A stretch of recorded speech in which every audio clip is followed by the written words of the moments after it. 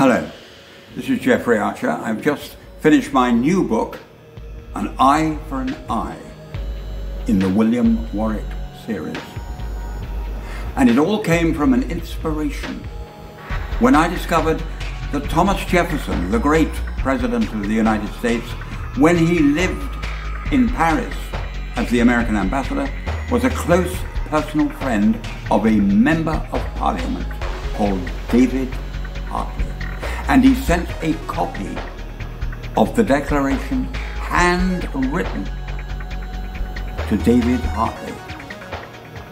If that copy could be found today, it would be worth £100 million.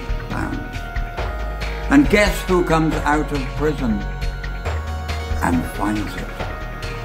But in order for it to be worth the $100 million, yet again Miles Faulkner has to get up to his dirty tricks.